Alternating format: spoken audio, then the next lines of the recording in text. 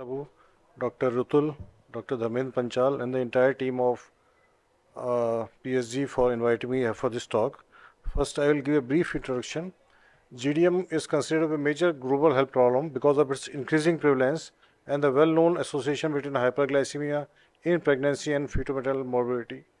Fetal outcomes correlate with maternal hyperglycemia severity, determining not only perinatal and neonatal complications in the short term, but also long-term sequelae with increased risk of obesity and diabetes later in life. Therefore, it is mandatory to perform a timely diagnosis of GDM and to improve therapeutic strategies in order to achieve optimal glycemic control during pregnancy in the least amount of time.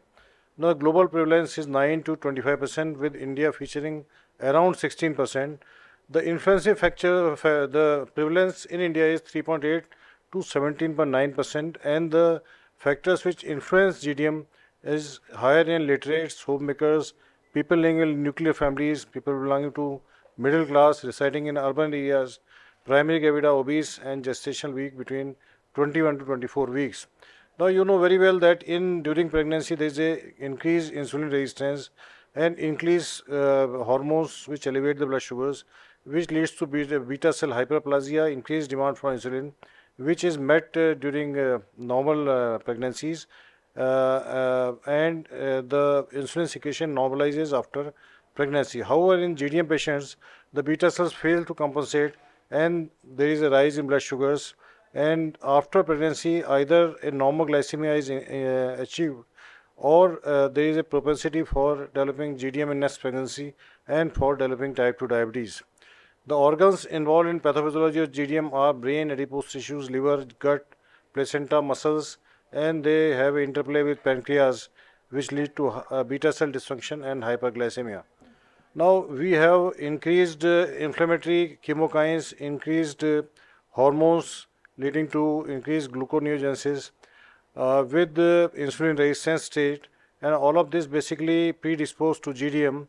There is a increased transport of glucose, amino acid, lipids through the placenta to the fetal circulation, and increased hormones HPL and HPGF, which contribute to hyperglycemia in fetus, which leads to fetal pancreatic stimulation, hyperinsulinemia.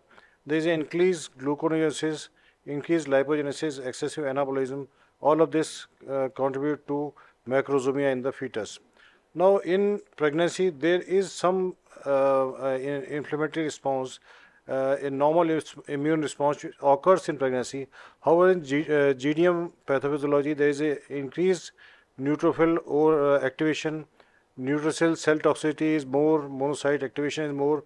So there is a more of inflammatory response, more of macrophage infiltration, macrophage activation, more of insulin resistance, and all of this basically leads to increased insulin resistance. Now the risk factors are obesity, overweight, excessive gestational weight gain, westernized diet, ethnicity, genetic polymorphisms, other diseases of insulin resistance like PCOS, intrauterine environment, family and personal history of GDM, advanced maternal age. All of these are risk factors. Now, if you see the vicious cycle of diabetes, it can only be prevented if we prevent obesity in the childbearing group, PCOS, and we prevent the pre-eclampsia in pregnancy. We control the hyperglycemia well in pregnancy and prevent obesity and diabetes in the youth. Basically, all of this, if done, we can go a long way to prevent this complication. Now, GDM is a metabolic and reproductive disorder which causes type 2 diabetes, hyperglycemia in pregnancy, preeclampsia, macrosomia, cesarean delivery, ovarian dysfunction, neonatal jaundice, maternal depression, breast cancer, and reproductive disorders. Now, the maternal complications in GDM are as listed: hypoglycemia, decay, retinopathy, nephropathy, hypertension, diabetic gastropathy, preterm birth, premature rupture of membranes, development of type 2 diabetes. The fetal risk is breech presentation, neonatal hypoglycemia, jaundice, macrosomic baby respiratory distress syndrome.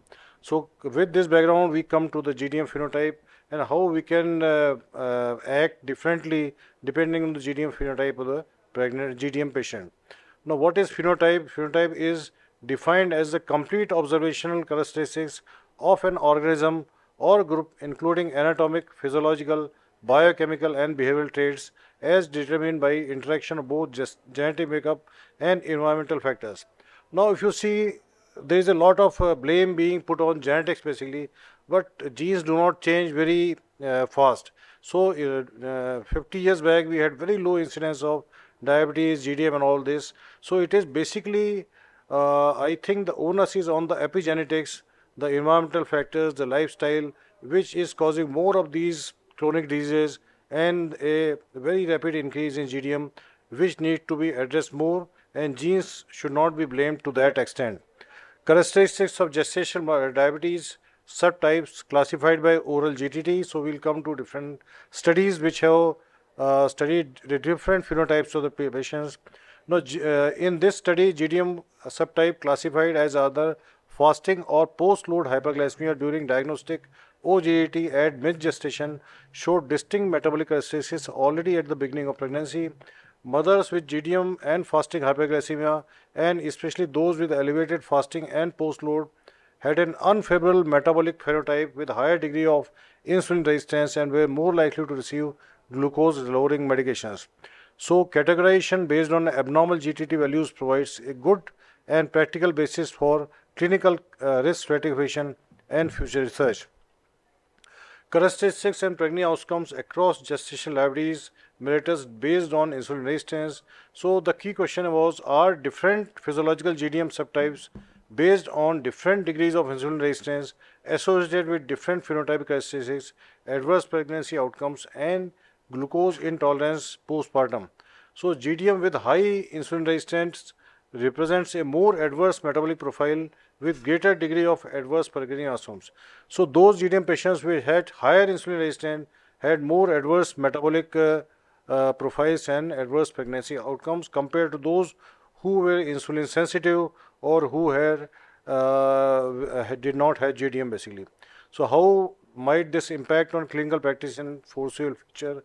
A more accurate certification of GDM based on underlying physiological processes might help to better tailor management during pregnancy and long-term follow-up after delivery to prevent complications. Now, the impact of ethnicity on fetal and maternal outcomes of gestational diabetes. It is seen that certain ethnicities like South Asians had a worse glycemic control at GDM diagnosis, lower gestational age at delivery, and an increased risk of impaired fetal growth. So, as discussed in the previous lecture, Indians are more predisposed to it. So, given the implications of ethnicity, it is vital that those ethnic groups which are at higher risk for GDM and its adverse outcomes should be focused more basically to prevent these complications. Now, pregnancy outcomes in the different phenotypes of gestational diabetes mellitus based on oral glucose tolerance test, its systemic review and meta-analysis. In this, they identified three phenotypes only with abnormal fasting glucose, those with abnormal post-load glucose, and those with both abnormal fasting and post-load glucose, and these were associated with different maternal and fetal outcomes. So there were total 8 studies and total 20,928 patients with GDM, and they studied three outcomes, that is gestational age, hypertensive disorders of pregnancy, and insulin treatment. And they saw that those with abnormal fasting plasma glucose had highest prevalence of large for gestational age babies and higher proportion needing insulins. Those with abnormal post-load glucose had the lowest need for insulin treatment, and highest those with combined deficiency of abnormal fasting and abnormal postprandial had highest prevalence of hypertensive disorders of pregnancy and higher proportion needing insulins. Maternal 1 hour post-glucose glycemic peak is one of the best indicators of fetal macrosemia, but fasting glucose levels also significantly influence perinatal and neonatal outcomes. Now, there was another study where they studied mid-gestational cardiovascular phenotypes in patients who developed gestational diabetes and hypertensive disorders of pregnancy. So, three groups: those who had both gestational diabetes and hypertensive disorder of pregnancy and normal gestation. All of these were studied, and they showed conclusively that those who develop hypertensive disorders of pregnancy or GDM have a mild subclinical reduction in left ventricular function. In patients who have hypertensive disorder of pregnancy, there is evidence of impaired placental and all biomarkers of impedance to peripheral blood flow in patients of hypertensive disorders of pregnancy. However, in GDM patients, there may be some abnormalities related to impedance of peripheral blood flow, but they are not as pronounced as patients who have HDP. Now, this is another study where they studied metabolic phenotypes of early gestational diabetes mellitus and their association with adverse pregnancy outcomes. And early gestational diabetes mellitus was predominantly related to an above median insulin resistance level alone, which increase the risk of having larger babies and off cesarean section. Women with below median secretion alone, as well as with both impairments, had a similar pregnancy outcome. So those who had above median insulin resistance, they were basically having more adverse outcomes as far as the babies are concerned, basically. Prevalence of preeclampsia and uterine artery resistance in the different phenotypes of gestational diabetes mellitus. So total 6928 pregnant women were studied, 5274 without GDM and 1654 with GDM, and they classified these ladies as those with only the fasting sugars abnormal, those with postprandial sugars abnormal, and those with combined deficiencies. So it was seen that the prevalence of preeclampsia was maximum in those who had combined deficiency, both the abnormal fasting and post-load glucose values. Now, prevalence of, so basically the combined abnormal phenotype presents with the highest rate of preeclampsia and most distinct pattern of uterine arterial resistance. So, if the lady has both the abnormalities, you have to be more aggressive on the treatment part. Now, this was paper where weight gain after diagnosis of GDM and its association with adverse pregnancy outcomes was studied, and they concluded that if once the GDM is diagnosed, you have to restrict gestational weight gain after diagnosis to have a better and more favorable prognosis in these patients. By restricting the weight gain, you will be able to prevent or decrease the incidence of PIH, preeclampsia, LGA, macrosomia, and birth by cesarean section. Now, coming to GDM phenotypes and future complications, subtypes of gestational diabetes and future risk of pre-diabetes or diabetes. And in this study, they evaluated 613 patients, one with predominantly sensitivity defect, second was a predominantly insulin secretion defect, and the third group was non-GDM defect. And they inferred that antepartum findings, they followed these patients at 3 months, 6 months postpartum, and they found that antepartum findings persisted after pregnancy with lower insulin sensitivity as well as with lower insulin secretion, both of these. Beta cell compensation was low, also lower in both GDM subtypes, and both subtypes exhibited higher post-challenge glycemia on GTT at 3 months and 12 months than non-GDM subjects. So prevalence of prediabetes and diabetes was higher in both these subtypes, and GDM, both these subtypes of GDM sensitivity and GDM secretion compared to non-GDM. So both of these subtypes have a equally unfavorable prognosis. So beta cell dysfunction, glycemia, and antecedent prediabetes, diabetes do not vary between GDM subtypes in the first year postpartum. Now, this study evaluated the prevalence of metabolic syndrome in women after maternal complications of pregnancy, and it was observed that women with a prior history of one of the common major pregnancy complications are at high risk of future cardiovascular and metabolic disease. Follow-up within 1 year postpartum is an appropriate time to commence preventive strategies in these subgroup patients. Now, coming to the treatment part with the phenotypes of GDM. Now, predictors of pharmacology treatment, especially the insulin treatment, was early diagnosis of GDM, older maternal age, BMI more than 30, previous GDM, family history of diabetes, HbA1c at diagnosis more than 5.5, and elevated 1 and 2 hour post-glucose level at OGTT. Now, this was a paper published in Frontiers Endocrinology, different gestational diabetes phenotypes with insulin regimen fits better. And goal of this study was to identify different maternal phenotypes in order to plan, since the diagnosis of GDM, the appropriate treatment strategy. And you know the insulin is one of the key strategies in managing diabetes in pregnancy. Choosing the best strategy in terms of type and timing of insulin therapy is essential to improve the glycemic control in pregnancy. And they found that patients who had abnormal fasting glucose, BMI more than 30, age more than 35, family history of diabetes, assisted reproduction technology being used, previous GDM, hypothyroidism, all of these basically had a higher requirement of insulin. So insulin was generally used in these patients. They also studied that altered 1 and 2 hour plasma glucose levels at OGDT, age more than 35 and previous GDM were found as independent predicting factors for the use of combined therapy, that is basal bolus therapy. Pre-pregnancy BMI of less than 30 and normal fasting plasma glucose values at OGDT was found to have be significantly associated with the use of rapid insulin analogs only. Higher induction of labor was found in women treated with insulin, especially if combined with if they were on basal bolus therapy. Now, future research is in metabolics. It is seen that by the time we diagnose GDM by the conventional method, we are beyond 20-24 weeks.